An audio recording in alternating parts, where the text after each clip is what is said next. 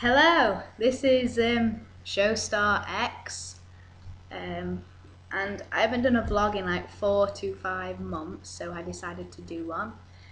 And this is a video response to 10macauleys.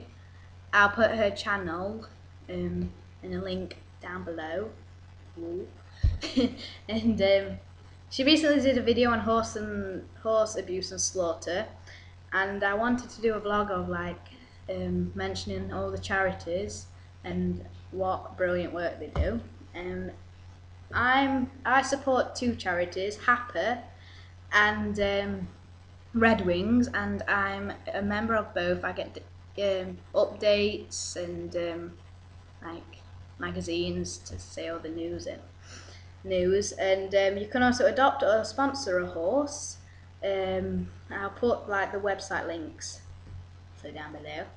And yeah, they do amazing work. There's loads of charities out there that you can sign up for and get updates, and it's not much a month. I don't know exactly, but like I said, I'll put links down below. Okay, and I know that WLPH changed their name. I don't know what to, but I'll put the link in. I'll put like a tag in somewhere saying the name. They managed to reduce, the horse charities work together to manage to reduce the hours of horses travelling to the slaughterhouse down from 16 hours to 9 hours, which is a step forward. And yeah, so I'll put links and some pictures in, I think. Yeah, okay. Update on Rosie.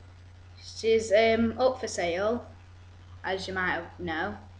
I'll make a video of advertising her and all that, and I'll put details on, and you can message me for more details and all that.